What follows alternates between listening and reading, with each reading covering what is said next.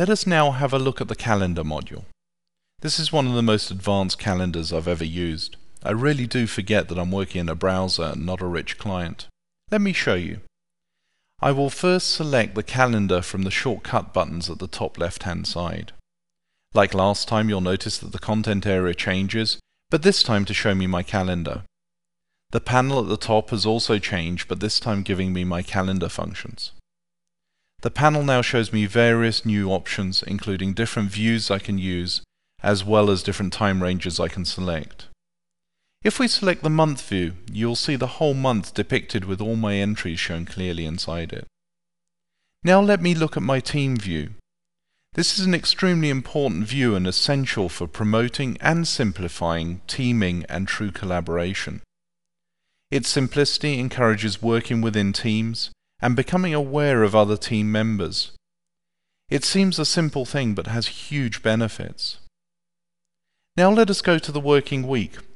This simply cuts out weekends that for business are really considered working days and expands the view for clearer visibility. Let us now create a new calendar appointment. The simplest way to do that in this view is place the mouse on the start time of the meeting and then drag out the duration. Now I just enter the title of the appointment and we're done. It's that simple. If I make a mistake with the title of the meeting, all I have to do is select the appointment again and edit the title directly in this view. Again, very simple and very usable. If I want to move the appointment, I can simply take hold of it and drag it and move it to where it needs to be. If the appointment has changed and I need to extend the meeting, all I have to do is again select the appointment and drag out the correct size. All very simple and extremely efficient ways of using this calendar view. Now, if I want to get into the appointment and edit it, I can simply select it, hit the right mouse button, and edit it. By the way, double-clicking works as well.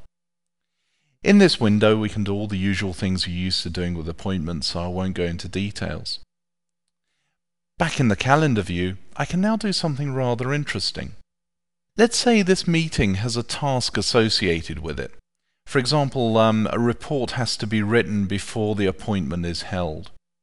In this view, I can also associate tasks, actually almost anything, with an appointment. This is done like so. That task is now linked to that appointment, and everyone will see that it has to be done before the meeting should commence.